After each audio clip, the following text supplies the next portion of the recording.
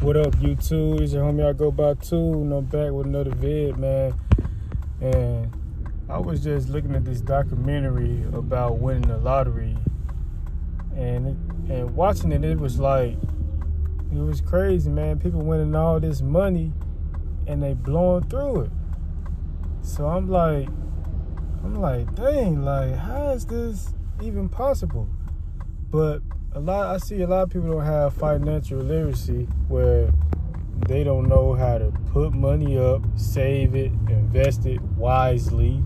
Because some of y'all be saying investing, oh, you need to invest, and then that investment go bad, then you just lost $100,000. But some people gamble their money so much. Some people gamble their money so much that it's all gone. And you know, I'm just like, why you even gambling if you already got money? If you already got money, what you going to the casino for to try to make some money? But like I always say, man, when you got money don't do nothing but enhance the things, your habits. Just say you like to drink, or you like to smoke, whatever. You like to smoke weed or whatever like that. Then to the point it's gonna be like, now you gonna be sitting there buying pounds of weed, bags. I mean, like drinking more liquor than you can handle. Being in the club, popping bottles after bottles after bottles after bottles. You know what I'm saying? Smoking. Nigga got zips, all kind of, like, this nigga smoking a lot. So it's like, and think about it, somebody got a bad habit of spending money, and then they get more money. Let's say they get about $2 million. They like, man, I'm finna buy this Lamborghini. Boom. I don't know how much these Lamborghini stuff cost. I'm just going by. Dude, I'm finna get this Lamborghini, $200,000. Boom. I'm finna buy this house, $500,000. That's $700,000 right there.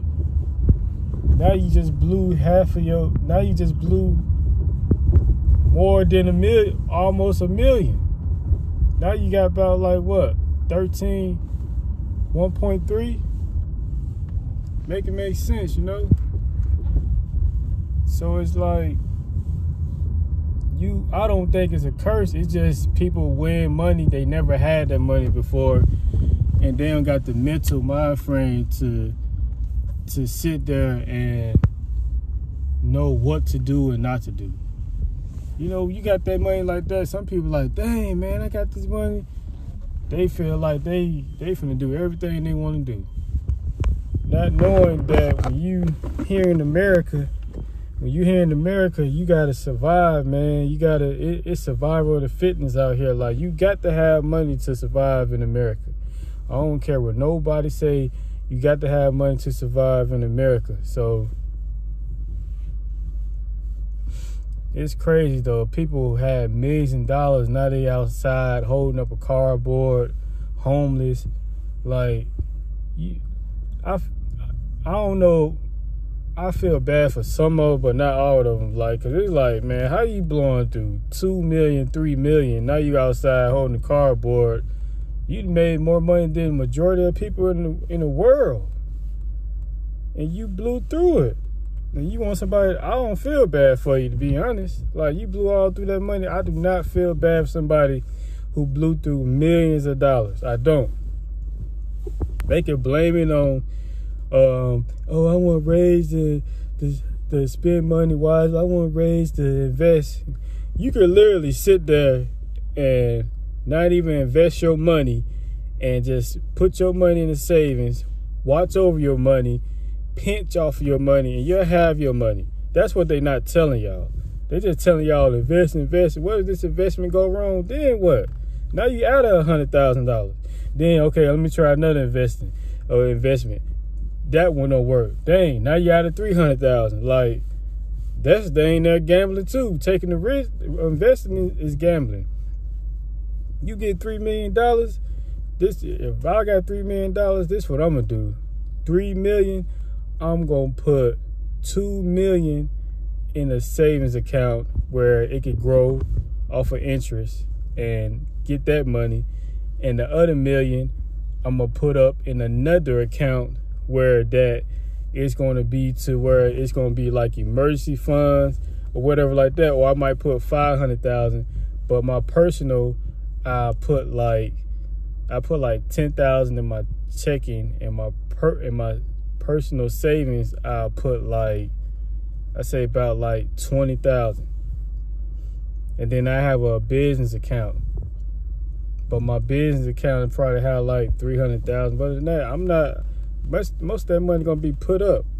Like, I'm not finna do all that. But it gotta be a horrible feeling. I ain't gonna lie to you, folks. It gotta be a horrible feeling to know you had $3 million and it's gone because you did it. Nobody else did it. You did. Ain't no accountants took the money. Nobody took the money. You did it. You spent that money after money after money. And I know it's a horrible feeling. And you got to live with that for the rest of your life. Because guess what? The rest of your life, all you're going to be doing is trying to do whatever you can to get that money back. And everybody know it's hard to get $3 million, $2 million, $4 million. Shit, it's hard to get damn $10,000. But y'all let me know in the comment section, man, how y'all feel about is winning the lottery a curse. I go by 2. Make sure you comment, like, subscribe.